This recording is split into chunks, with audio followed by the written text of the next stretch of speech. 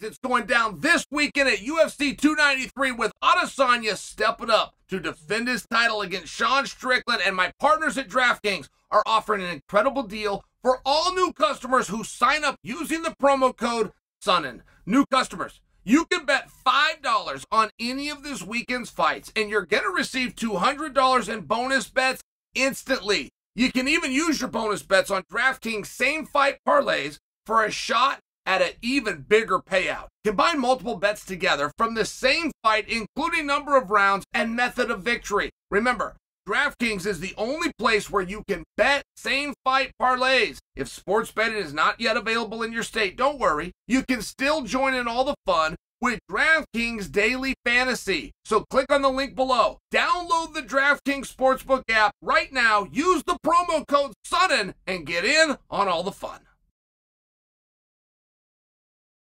Don't tell my heart, my achy, breaky heart. I just don't think he'd understand. Remember that song? This was huge. It's very hard to have a number one hit. Like, a lot of times you will tease a guy that was a one-hit wonder. It's very hard to have a number one hit. But then have that number one hit transcend generations. So, this song goes back so far. I think it was very late 80s, but it was possibly very early 90s. I remember where I was. I remember I was at Wood Middle School, 5th through 8th grade, so I'm somewhere right in that base.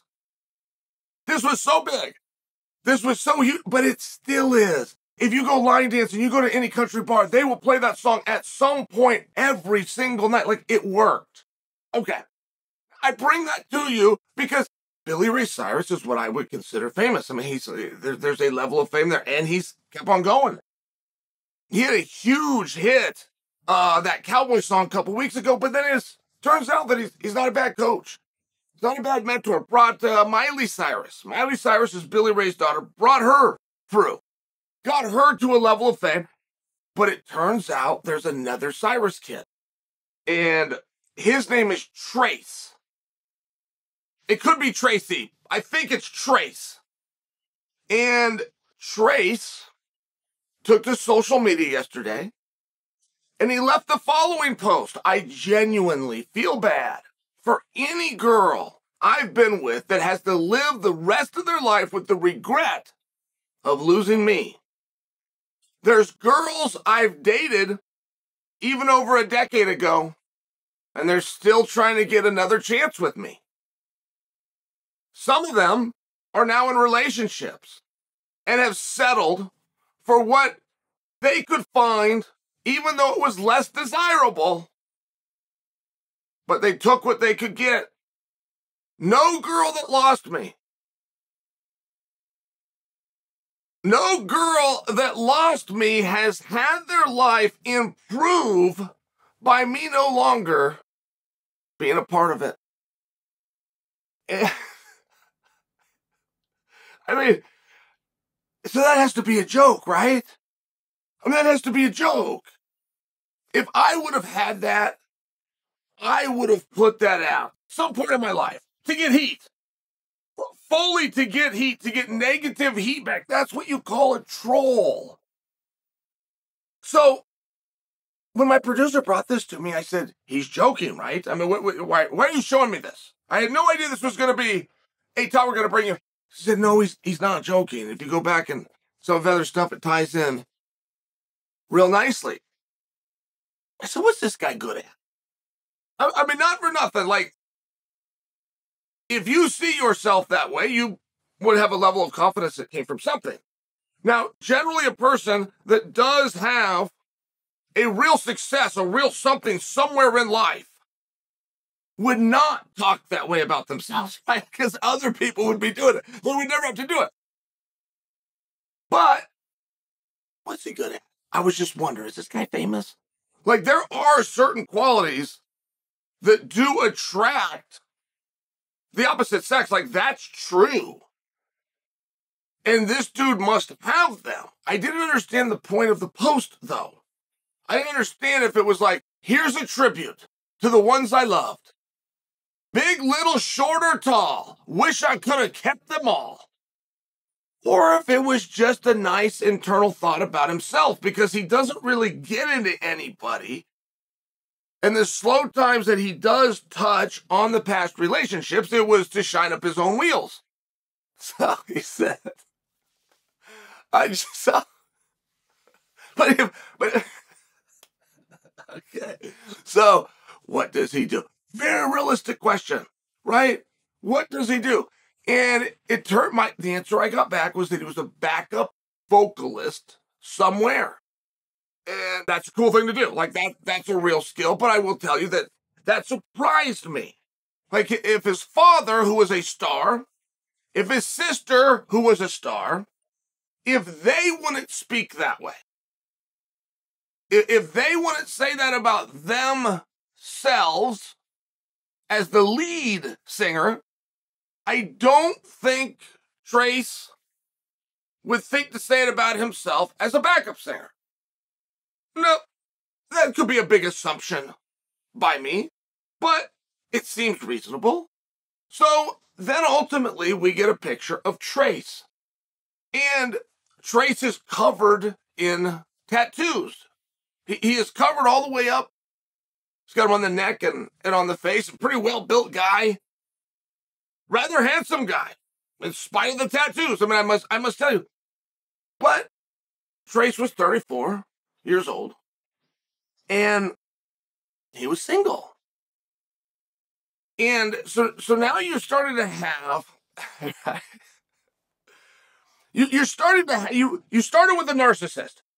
But when you have a narcissist that is out of touch with their own reality, that's where things start to become a little bit interesting. Like, let me tell you.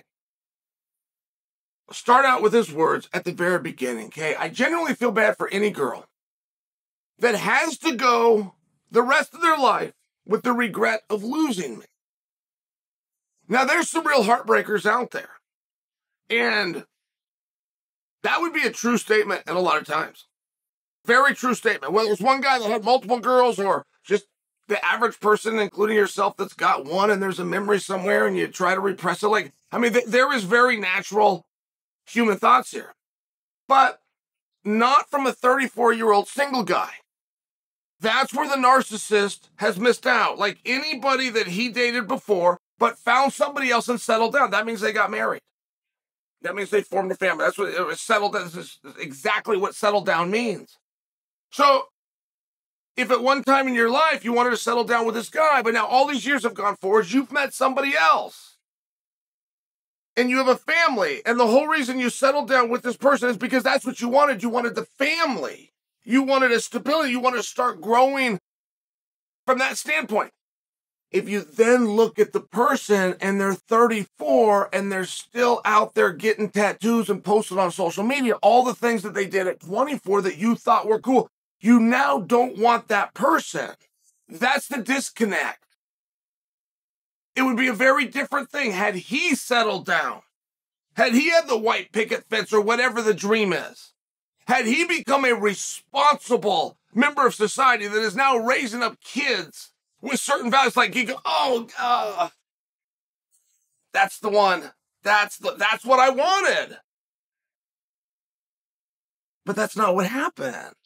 He didn't go get a girl, and he didn't go get a family, and he didn't settle down. He went and got tattoos and a Twitter handle. And I'm not looking to be an overly big jerk about this. It just caught me off guard. The old man never really did anything too weird, and he lived through a time where you would do things that are weird just for attention. Particularly if you hit one out of the park and you're a one-hit wonder, like that would be a really difficult thing to do. Like any of us in life that have a level of success, we just think that's the new normal. So if you were a one-hit wonder from the 80s or 90s, it's one of those things, but Billy never got weird. Never. Raised up a daughter, got her into the business. She did a few things for attention, but this feels a little bit different. And does old Trace, as proud of himself as he is, and the heartbreaker that he is he aware that if you are the same person now, he's 34 right now, if 10 years goes by, which is very quick, if he's 44 and he's still that same person, is he not aware how that's not the same level of coolness at 44 as it was at 34. And the 34 doing the same thing isn't as cool as it might have been at 24. And if you don't have a girl, it's hard to assume there's a whole bunch of girls that wish that All right, here's the deal. I don't know Trace. And I wouldn't want to work up and hurt his feelings. But he brought emotion into it to a number of other girls who he believes is living with regret.